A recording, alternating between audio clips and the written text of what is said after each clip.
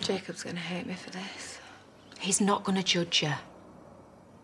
No one who knows you will. Once he knows I slept with some sleaze for cash. He loves you, Tracy. He'll be proud of you for taking this fill on. Jacob already blames me for Layla leaving. He's just gonna think I'm a liability, like I'm dragging you down. So if Phil does plead guilty, that'd mean you didn't have to go to court, right? And the chances of that are... I thought this was all in the past. Where it belongs. And then I was back there. Freezing cold. Scared.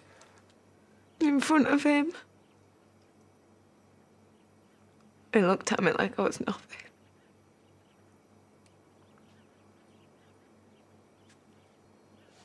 I just don't want Jacob to look at me in the same way.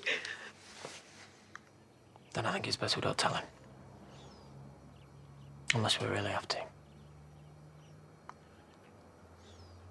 No way can I have another baby. Everyone thinks that at first. I was the same with you. No, me and Paddy, we're going to Mexico.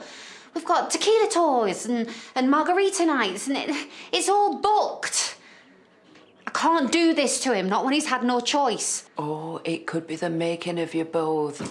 Paddy loves you to death. You never know, he might even make an honest woman of you.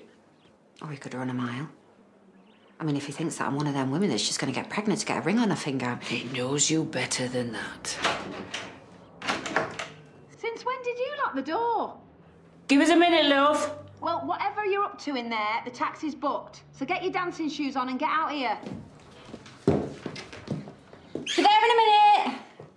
After I've sorted Mother out. You know what she's like when she laughs? The pelvic floor's shot to pieces, isn't it? Well, I can't tell her the truth, can I? One word, and you are dead.